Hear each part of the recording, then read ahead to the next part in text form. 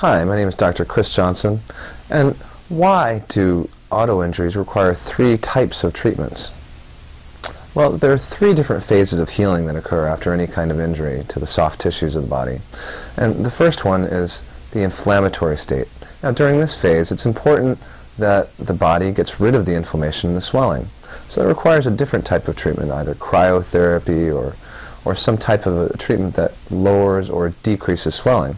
Whereas in the second phase of regeneration, the body is starting to lay down new collagen and scar tissue, and a different type of treatment is required for that, a stretching of the muscles or a physical modality.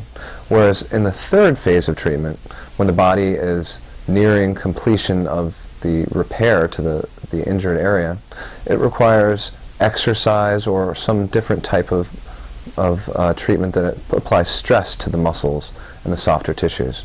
So that's why the three different types of phases of healing require three different types of treatment.